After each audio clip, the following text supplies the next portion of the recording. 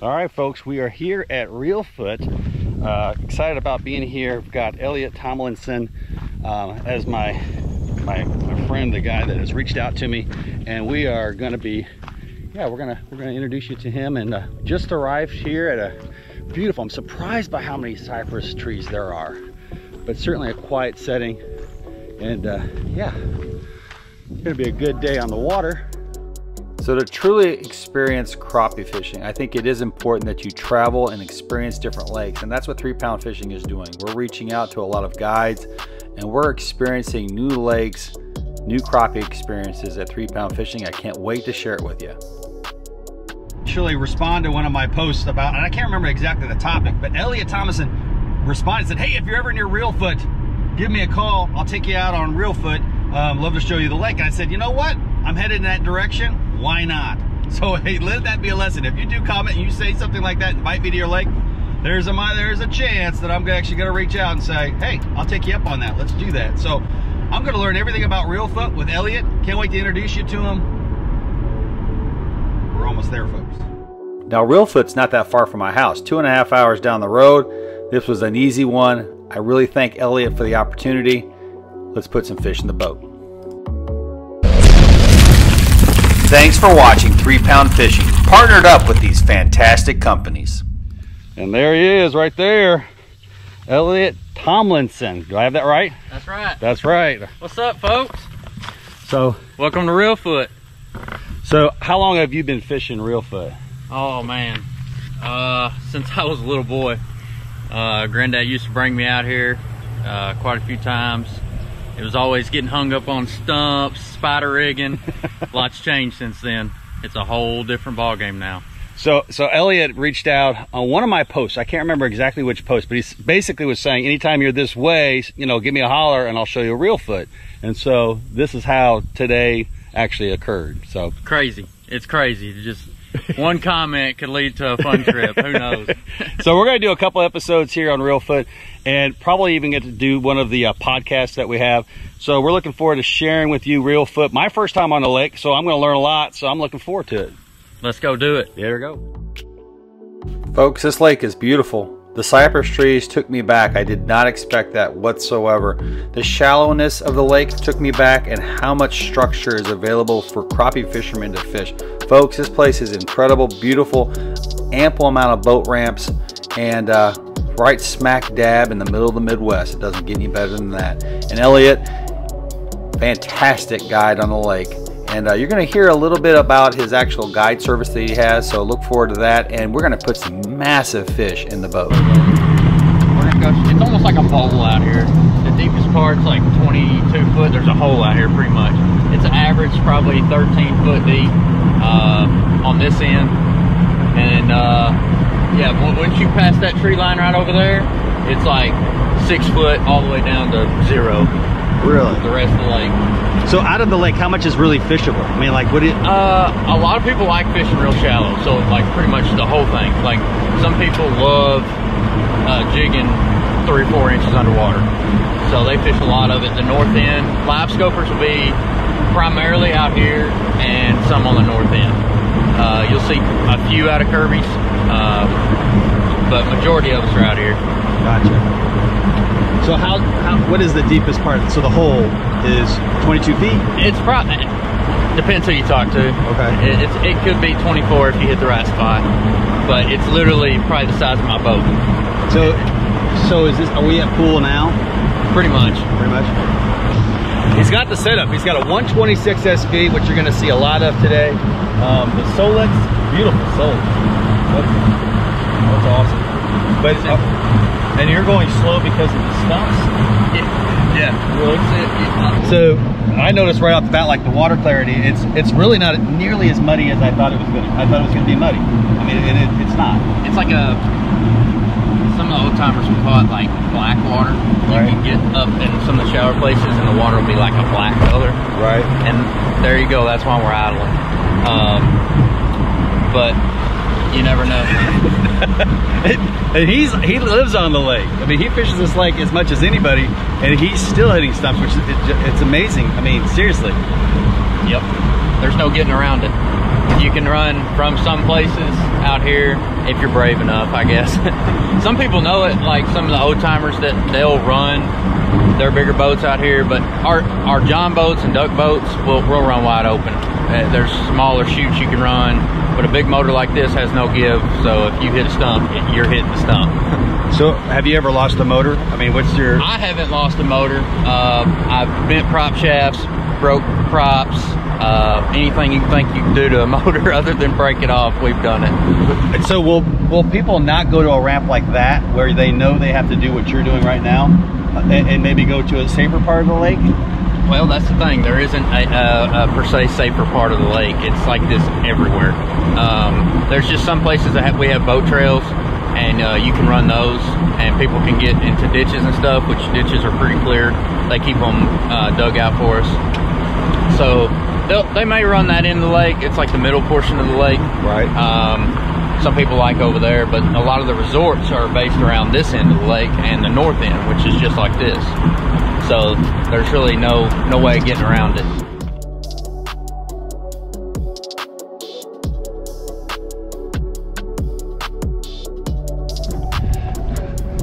How many acres is this lake? Good question. Good question. Next question. It's a pretty expansive lake though. We have one crappie angler over there, it looks like. You guys can see him. He's like right there. And a guy way over here. So essentially we have the whole entire lake to ourselves. Elliot's made that happen. So I rented the whole lake. You rented the whole lake. Do you like working off that side? Oh yeah, this is really? This is my side. Sweet. Is that your side? Yes, it is. Perfect. We could be teammates. I fish with my left hand. This is it. I noticed that in the videos is when you like cast with your right and then you deliver it to your left every time. Yeah, yeah. I feel the line with these fingers right here. I feel it with my right hand. Yeah. That's pretty awesome. All right, cool. So a 126 SV. I forgot how much I appreciated the 126 SV. He's got looks like a kind of a homemade transducer turner thing. So the problem with this style is it comes with a hydraulic hose with a T-handle, and the T-handle falls down. I have to find it. Right. With this, every time I don't have to look. I know exactly where my handle's at when I put my hand here. And how so? Like, it's just repetitiveness when you... Right. Are you feeling this groove at all? Do you know what that groove represents? Yeah, that's when I'm dead center. Yeah. That groove's up and to the right just a hair. That's like awesome. My thumb lands right there on it. And obviously I noticed that little red guy down there. Yep. So me and my wife fish all our tournaments together. Oh, okay. There you go.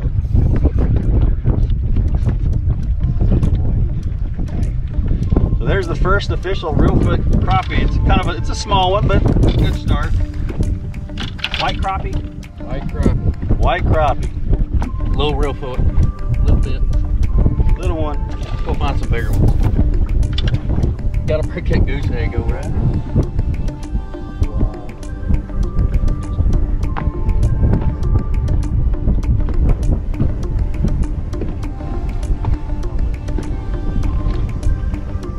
That's a good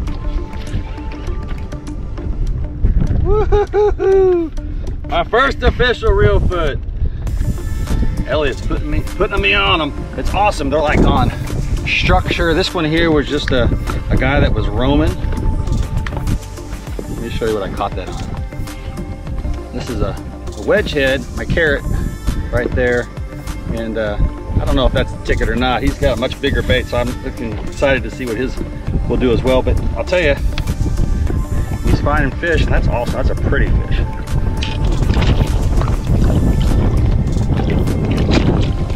That was fun. Thanks, Elliot. That was awesome, dude. They're good times every time. It doesn't get old ever. It's like a drug. So Elliot was telling me he actually has a guide service on ReelFoot.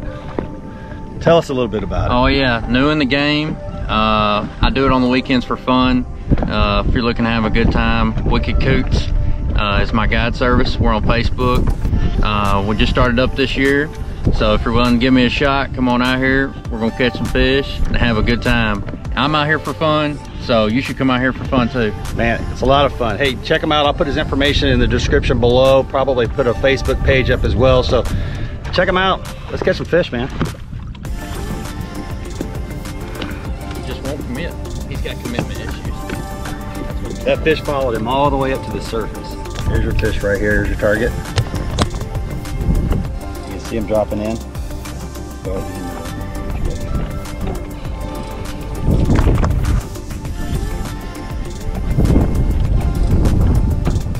There you go. That's a good job right there.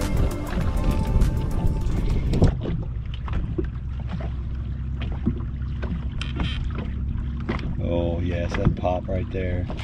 Bam! There you go. Boy, he would taste good in some grease. That's awesome. So definitely a combination of suspended fish and fish on structure, which is a lot of fun. Reminds me of Darbone. Reminds me a lot of Darbone. Really thought the water would be muddier. Fish are roughly around 8 to 12 foot. This particular fish is sitting at 8, but yep, there he goes. Tank. There's a ReelFoot monster, baby. When you confuse him for top of a log. Check out that hog. Check that out. That is a beautiful fish.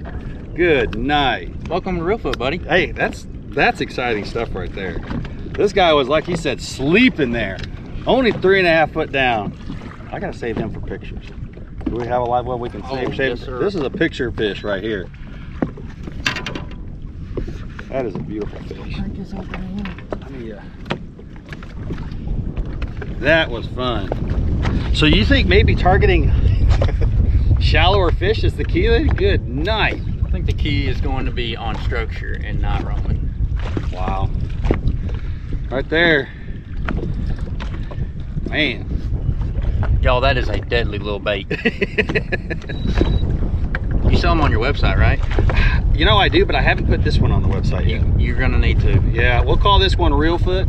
So you'll see it on the website. We'll just call it ReelFoot. Maybe we'll call it Elliot or something. You should.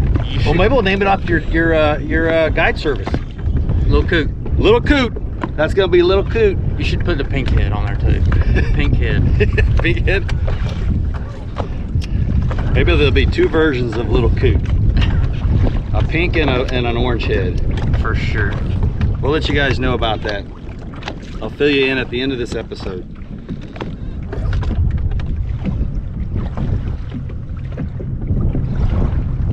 Boom.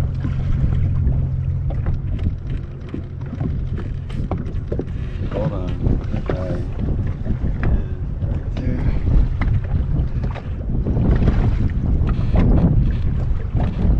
There he is. Boy, he looked a lot bigger on there, didn't he? Still fun. You love the thump, no matter what. Pro release. That was awesome. That was fun, man.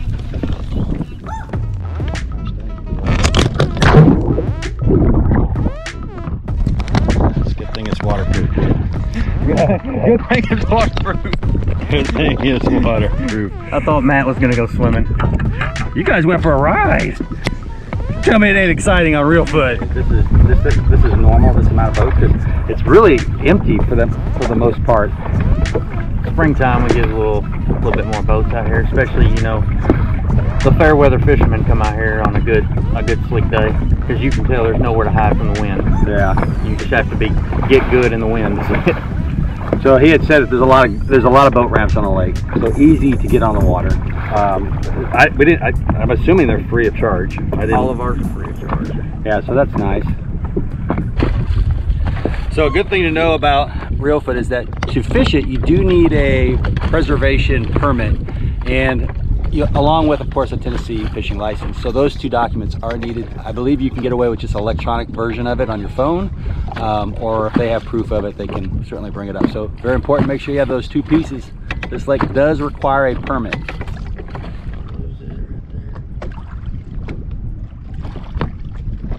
Boom. Oh, man. Well, Elliot, first day on the lake. I appreciate it, man. It's been fun. Gosh, ReelFoot, a great experience. Just beautiful lake, and appreciate it, man. What was the name of that guide service again? Wicked Coots Guide Service. All right, I'll put the phone number here on the screen, and thanks for watching ReelFoot.